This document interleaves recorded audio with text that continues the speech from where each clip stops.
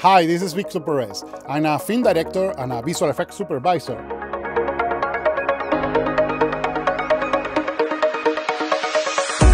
Wow.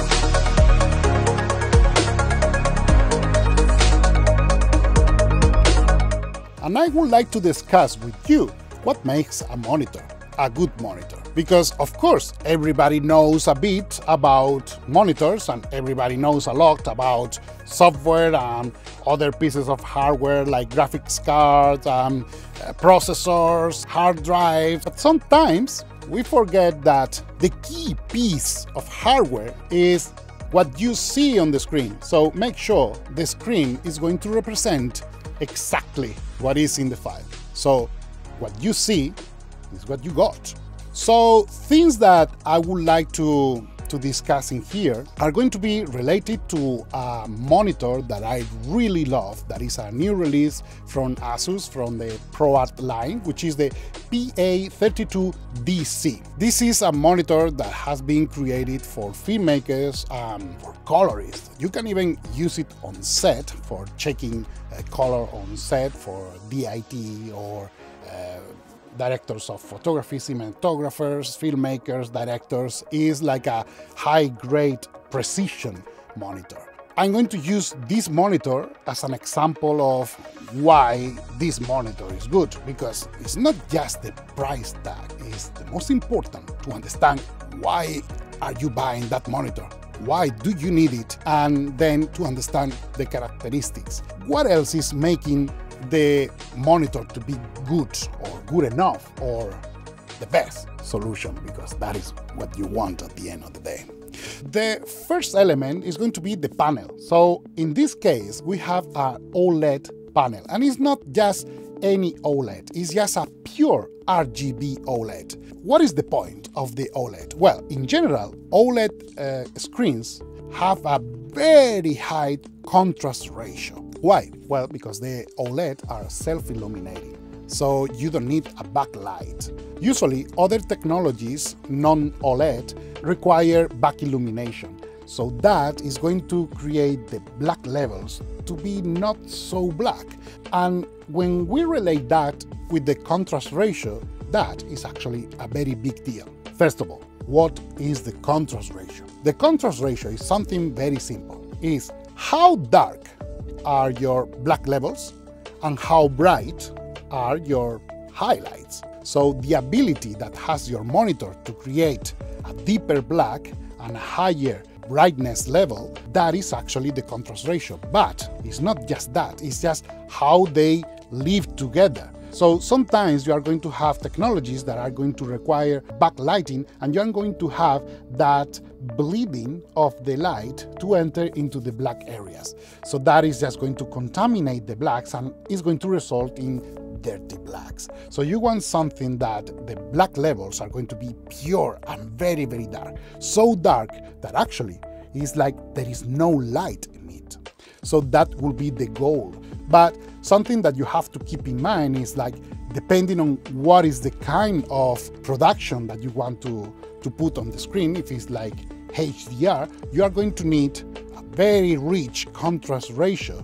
But not just that, because the contrast ratio is not the only important part, but the amount of details that you can get in the black areas or the dark or the shadows, whatever you want to call it, or the highlights, the bright areas. So you need to understand that the amount of detail is the key part of the panel, of the monitor itself. So for that, the contrast ratio needs to be related to the bit depth.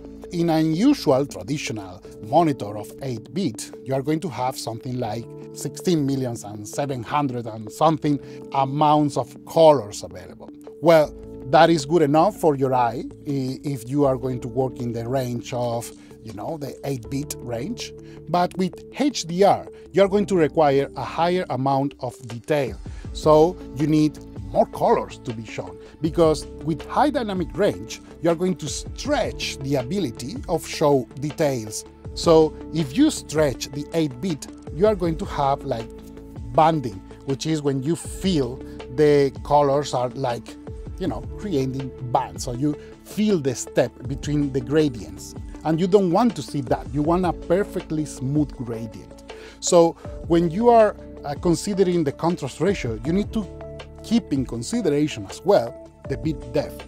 Well, in this monitor, the PA32DC, you have 10 bits and is HDR ready, so you can work in HDR in different formats that I'm going to go across later. But you have a contrast ratio, which is the highest bright divided by the darkest black, and the ratio of those numbers is going to be 1,000,000 to 1. That means that you have 1,000,000 steps in between for getting that contrast ratio, and that is really, really good, especially for high dynamic range. So the contrast ratio and the dynamic range, that is something to keep certainly in mind. Let me just give you a piece of advice. Now production is just going towards HDR, and HDR is here to stay. It's not just something that is going to happen just for a period of time, and then maybe we are going back to the previous system. There is no way back. Everything is pointing to go towards HDR. So investing in HDR is actually investing into the future. So soon monitors that are not HDR are just going to be obsolete. You need to see what the audience is going to see on the screen, so you need the good control. Regarding the color spaces that you can display on this monitor, you have sRGB, Rec 709, Rec 2020, DCI-P3, Dolby Vision, HDR, like the regular standard, or interpret also the metadata. So you have plenty of possibilities. Every color space has their own function in the filmmaking or even in the graphics art. So you can use this monitor for even photography or motion design or graphic design, architecture, every task that requires a color precision display.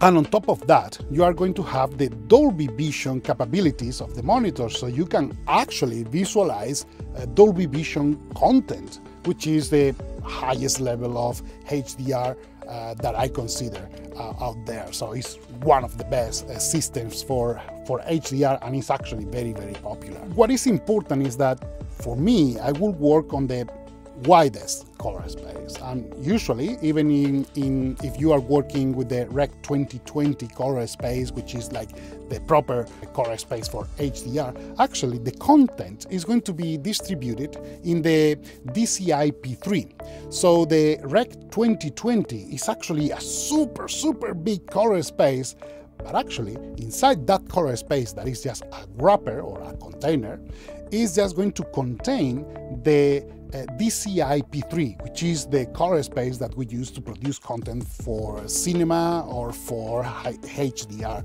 output. So with this monitor, you actually can get 99% of the DCI-P3, which is practically everything.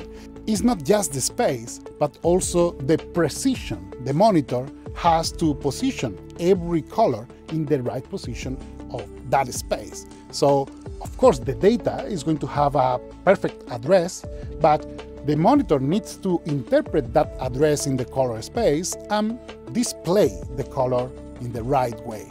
So that is calculated with a delta error. It's a standardized way of calculating the error between what you see and the data that has been emitted, that is displayed.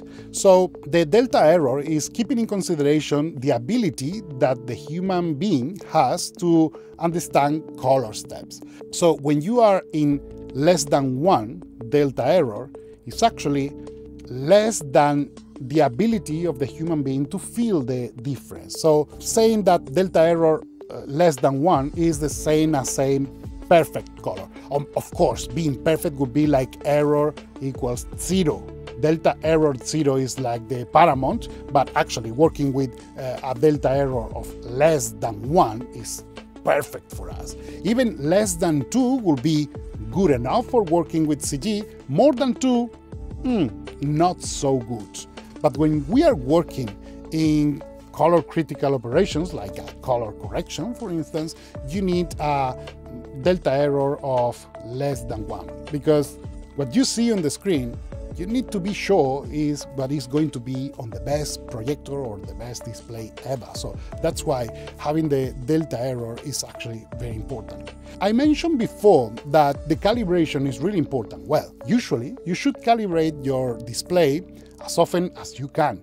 I will say that once a week is actually a good frequency if you are constantly working, because again, you have to make sure the display is constantly being refreshed in the calibration. The nice thing about this monitor is that it can self-calibrate. So you just program it to do it while you are away, maybe during the night or early in the morning or even the break.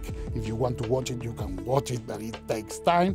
And it has a tiny sensor on the top of the screen that is just going to be placed automatically over the screen, and it's going to calibrate and it's going to refresh the calibration of the screen for you. Everything is automated, and you can do it as often as you like. You can even do it every night. Of course, that would be like a bit obsessive, but just make sure you are doing your calibration often.